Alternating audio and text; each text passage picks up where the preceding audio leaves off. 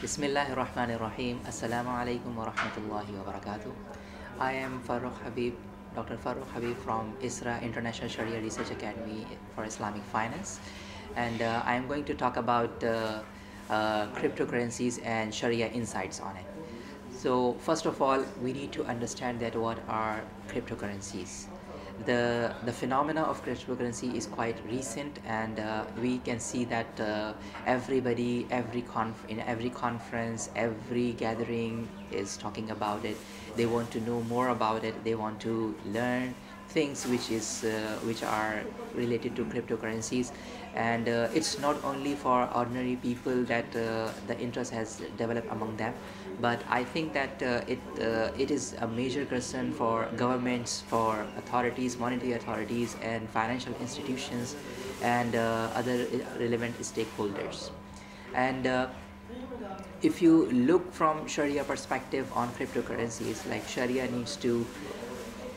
Sharia first asks that what is it in its nature? What is its nature? What is exactly the features, and what are the fundamental characteristics of this thing? So if you look at cryptocurrencies in a very broad definition and in a very broad concept, it's a digital representation of value. And cryptocurrencies, they use encryption methods. That is why they are called cryptocurrency, because these methods are used to secure the transaction and securely transfer the value from one party to another party.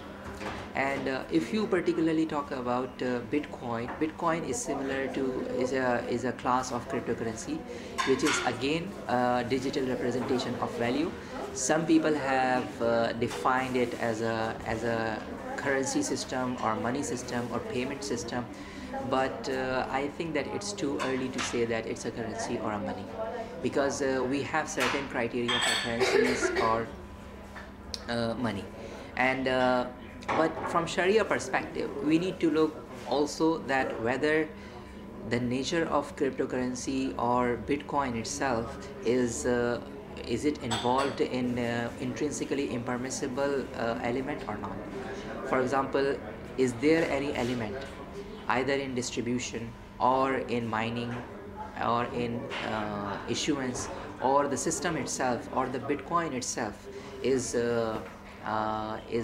involved in any kind of impermissible activity, intrinsically impermissible activity or not. That is the first issue. If you look at Bitcoin, basically it's a digital number. It can be stored, and it can be obtained from a system, and it can be stored on that system itself or in any electronic device which is connected to the internet, and you can use it, for example, like mobile phone or laptops, or even on any dedicated device designed for storing Bitcoin. So you can use it, and you can use these kind of devices for that. But the problem is it does not have any physical appearance. But from Sharia perspective, it doesn't matter that it does not have a physical appearance or not, but as long as it has permissible element, fundamental elements, it has fundamental permissible elements. And there is because from Sharia perspective, we have seen that researchers have shown that intangible assets are also recognized as an asset class in Sharia. But the problem is not that it is intangible or tangible. The problem with Bitcoin or cryptocurrencies is that sometimes they represent a specific project or a specific company or a specific commodity. So we need to look into the fundamentals of those companies, or and we need to see the nature of business which the cryptocurrencies are representing to form a Sharia opinion on that. Another issue with the cryptocurrencies is that people are interested in cryptocurrencies due to the speculative factor. It is very high, it's very highly volatile, and because of that people want to exploit this nature or factor, and due to this factor they are buying it, and that's why you can see that the value of Bitcoin is going higher and higher every day, every time, every minute. But that is a major concern. Another major concern is about risks. There are so many risks because there is no government backing. There is a very short trackability, and there is a very short history of Bitcoin itself, and the system of Bitcoin is not perfect as well. We have seen so many hard forks in the system, and if you look at the security perspective, there are so many security loopholes in the exchanges of cryptocurrencies, and we have also seen that transparency is there, but anonymity has given some concerns, has given some room for the concerns uh, about using bitcoins and cryptocurrency for illegal activities. So that is another concern, and we have also seen that because it is decentralized and issued by a non-government unauthorized institution, so we have to look from Sharia perspective that whether it is permissible or not as well. And so if you look from the hierarchy perspective, so Sharia has to see that whether it's mal or not. If it is mal, then is it mal mutaqawwam or ghair mutaqawwam? Mal means basically a valid asset or not, and then mal mutaqawwam means like if you can derive benefit from or not, from Sharia perspective. And then we have to see whether it's a commodity or currency. Is it a?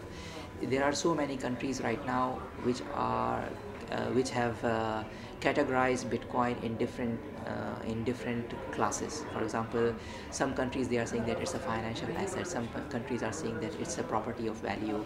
Some countries are saying that it's only a commodity, a good. Or some countries hold the opinion that it's a currency. So we have the urf has not been established yet to issue or to form an Sharia opinion on that. That's another issue. And the fourth most important issue is basically uncertainty and gharar. There is so much uncertainty and gharar in Bitcoin right now.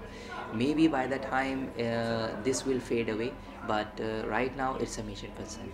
So I think that from Sharia perspective, we have to look from all angles, and also we have to look from Maqasid Sharia perspective, and from economic benefits and economic advantages and social advantages and benefits also. And because it's not regulated yet, and there is no universal and standardized regulations and legal framework for dealing in cryptocurrencies and how we can use them as a payment system or in any other activity, that's a major concern. So I think that Sharia has to also look into this one, and Sharia scholars are looking into it. I have seen so many researches, and inshallah in the future there will be more researches on it. And I am also working on one research where I am trying to find out the conclusive, concrete Sharia ruling on cryptocurrencies. So inshallah, once it is finished, I will be more than happy to share it, and other Sharia scholars will be coming up and joining this issue and topic and working on it. And I think that we will have more comprehensive understanding of the issue. With that, I close my this small speech, and thank you for listening. Assalamu alaikum wa rahmatullahi wa barakatuh.